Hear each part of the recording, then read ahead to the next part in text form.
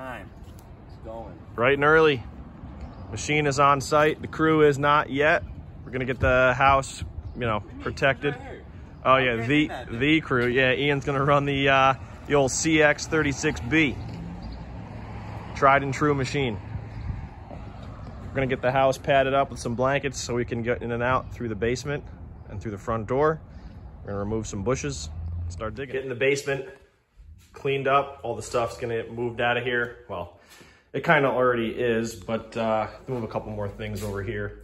The reason we're doing this is because this line is clay and the mortar at the joints are all basically dissolved. It's probably not the right word, but disintegrated. I don't know. The mortar is no longer in the joints and roots are growing. The roots will always find their way to water, and the sewer line is a constant flow of water for the plants.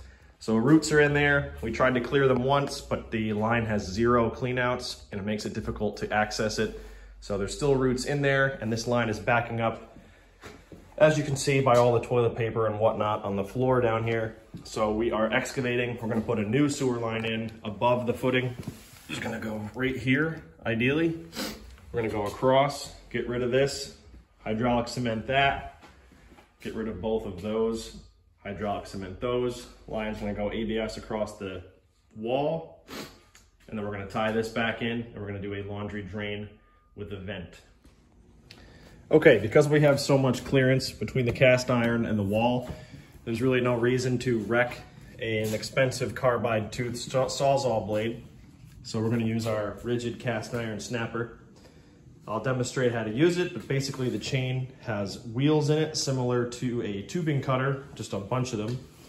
And they squeeze the pipe as you ratchet the handle. And ideally, if the cast iron is in decent shape, there'll be a nice clean break on there. And that'll save a lot of aggravation because I won't have to say a lot of curse words using the sawzall because it takes so long to cut. Okay, the tool's fastened to the pipe. Rotate this lever so that this is able to freewheel. Once you have it snug, basically these kind of female doodads right there engage with the teeth on the chain. And then you'll turn this so the arrow faces cut. And then this huge handle is basically just a big ratchet. And you'll just keep pushing it down. It'll squeeze these jaws together and cut the pipe. Okay, little help from the sledgehammer to bust this up. That's a nice, relatively flush cut. So that's perfect for attaching a fern coat to, which is what we're gonna do. And that was pretty painless. It's a little sketch when you get close to popping the pipe in half because it takes a little bit of force. But the noise it makes is very satisfying when you snap that, so worked great. All right, I'm gonna try to get this one snapping if I can. One hand, I got a lot of leverage here, so make sure you got your eye protection on. Get your knees out of the way when this snaps. I think one more is gonna do it here. Hopefully it doesn't break in half. Oh, nope, one more. Come on.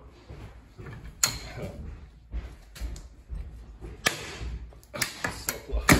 There it goes. That one was not as satisfying, but it's broken. All right, so what are you doing, dude? We're doing our last inspection location of the line before we start. So Mike knows where to put the bucket with the machine. Hopefully we make it all the way to the main and we can start there because we're elevating the line about 18 inches above the foundation floor. And that'll lessen the amount of effort it takes for us to get the pipe here. So you can show them what it looks like too. Yeah, go ahead. Probably turn this off for now. The screen is very dirty, so. Oh, there's debris. And we're going into the agua. There, we're taking a turn. The floor drain was just there to our left.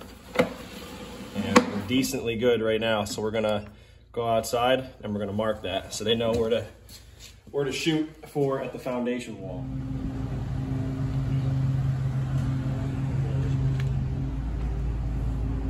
Well, probably.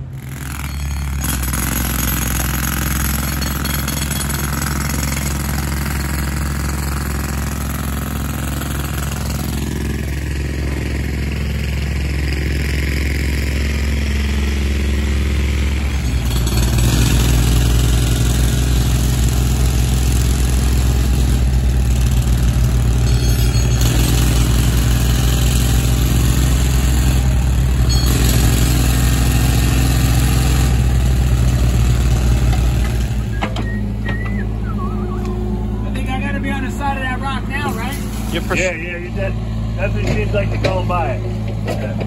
You're just squeaking by.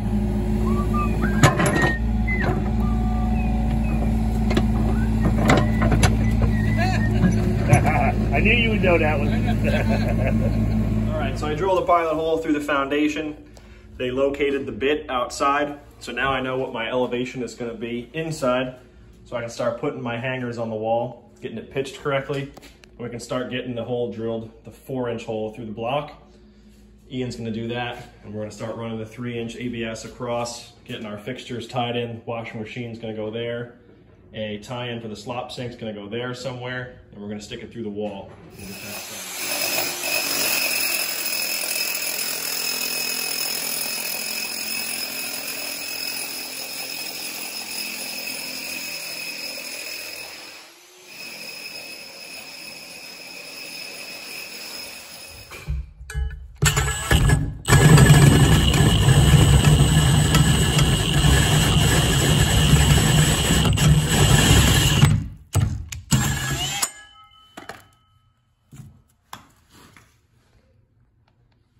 All right, check that pitch. What do you see?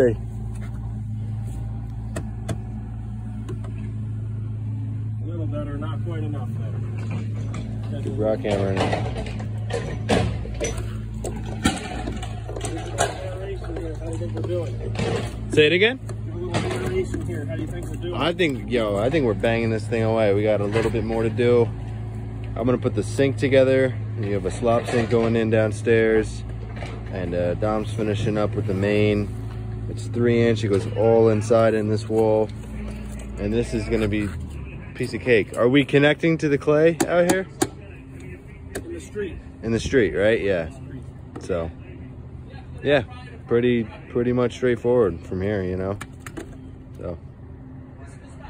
First pieces of SDR are in the trench. Got our clean out extended up against the foundation here. Have our Y pointing into the house. We've been checking pitch, making sure we're good. We certainly are. And we're going out under the walkway. The guys excavated underneath so we could save the pavers on top. And we're gonna go back inside and finish up in there while these guys are finishing digging in the road. And then I'd be following that. Right, but this ain't copper. No. That's why you gotta put a snake down and follow with a metal snake. This has it. I know, but sometimes it's so blocked you can't get past it. Oh no, that's Pipe is going in. Adding our second clean out. You guys are gonna cut the clay main. Add our clay by Plastic Fern Co. We're rocking and rolling.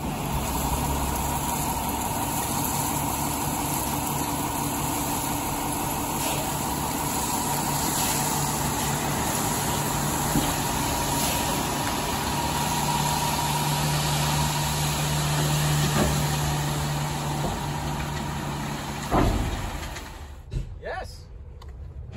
Might be for sale. You looking for something? No. The church could always use a machine. Always put goop on the threads of your clean out plugs.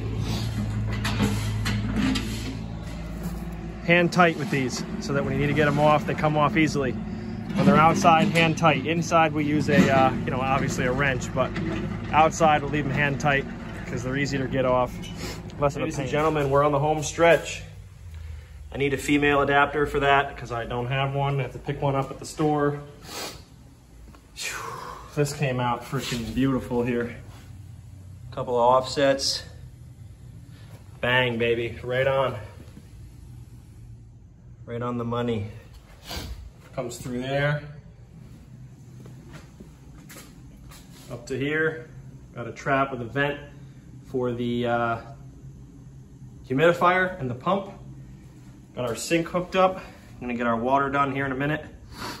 Beautiful. Got our U-bend and our vent for the washing machine that's gonna go here. We did the water pipes 2 weeks ago for the sink. And then here's our 4-inch main clean out, 3-inch branch going to the house. And we got SDR underground, which I got a video of earlier. So bang up job, very, very good.